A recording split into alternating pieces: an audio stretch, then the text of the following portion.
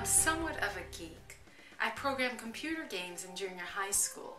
I love science magazines, and I've always been fascinated by the brain. How do we maximize productivity? Are there things we can do to enhance brain health? To answer these questions, I sat down with Associate Professor of Neurology at NYU, Dr. Michael Hutchinson. I first asked him to explain the myth of multitasking. If you want to listen to two conversations, one is from the right ear, the other is from the left ear, I can guarantee you cannot hear both conversations and be conscious of both conversations at the same time. You can listen to one, and you can remember something of what the other one was, and then you can go back and forth, every few seconds, and maybe you can get some idea about what both people are talking about. But you cannot simultaneously monitor two conversations. I think the issue is really regarding consciousness. Whatever consciousness is, you can only be conscious of one thing at a time, not two things at a time. So for high cognitive things, we don't really multitask. We switch. So how do we do something as complex as driving? You're driving a car, you've got a passenger. You're attending to your passenger's conversation. At the same time, you're keeping an eye on the road. You're shifting gears. So you've got the visual input that you're processing. You're avoiding pedestrians, we hope.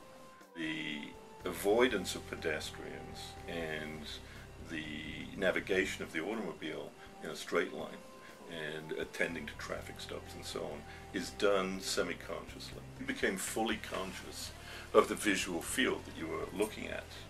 You were looking in detail at people's clothing. You were looking in detail at every little visual detail. You would lose track. In other words, when you paid attention in the visual space, you would lose track of the conversation that you were having with your passenger. So you cannot simultaneously, I think, pay attention, conscious attention to two tasks at the same time. Recent studies have shown that driving while talking on the phone is like driving drunk. That actually, if you're using a cell phone, you're distracted to the point where you're more likely to have traffic accidents. So though you're able to do this pretty well, and nevertheless you are somewhat impaired. The bottom line? Selectively multitask, such as working out on the Stairmaster and watching TV. If you need to get something important done, focus. You want to solve difficult problems. You work on one problem at a time until you run into a brick wall. And then you turn to another problem until you run into a brick. Then you turn to another problem, and you can actually know that your brain is processing these things more or less simultaneously, because weeks later, the answer to one problem, then the other, and then the third, and then the fourth will pop into your consciousness. And I'm sure you've experienced that. I mean, it's a very eerie feeling when you're not even paying attention to the task that you were thinking about 3 weeks ago, and suddenly the answer pops into your head. If you're doing things unconsciously, the brain is processing unconsciously, can do things in parallel. William Proctor and Harvard professor Dr. Herbert Benson call this the breakout principle. Work on something until you can't figure it out anymore, you can't make any progress, and switch to something else. And be calm about it. The solution will come with time. So what can we do to boost brain health? Exercise seems to be a clear answer. People who exercise throughout life have lower prevalence rates of those dementing and physically disabling neurodegenerative conditions. So I think exercise is always good. And is it possible that it's an epiphenomenon, that the people who are capable of exercising in the middle of life are also the people who are taking care of themselves with nutrition, and there's some nutritional aspects to this we don't know. Perhaps they're getting large amounts of vitamin E because they're eating right, and because they're eating right, they're slimmer, and because they're slimmer, they can exercise. One theory was that exercise releases growth factors, and growth factors stimulate growth of neurons and resprouting of neurons.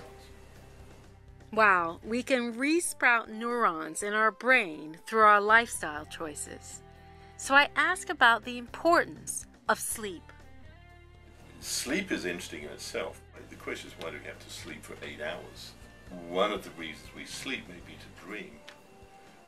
Dreaming occurs in the REM phase of sleep, which occurs every 90 minutes or so. You're in REM briefly, and that's when you dream, and then you cycle up, and then you come back down again, and 90 minutes later you're in REM sleep again. That's with normal sleeping. When you look at what REM sleep is rapid eye movement. So the interesting thing about REM sleep is that the body is basically paralyzed below the neck, but the extraocular muscles are extremely active, so the eyes move very rapidly. They're the only muscles in the body that are active. Why is it important to paralyze the body? Because if during this active phase of sleep you start getting up and wandering around, you're going to be eaten by the saber-toothed tiger living in the next cave, and we wouldn't be here to talk about it. So that tells me that dreaming is very important. I think Francis Crick's explanation was interesting, where basically the brain is dumping, it has to dump information it found useless that it accumulated during the day, and is dumping it in such a way that it can function more effectively the next day.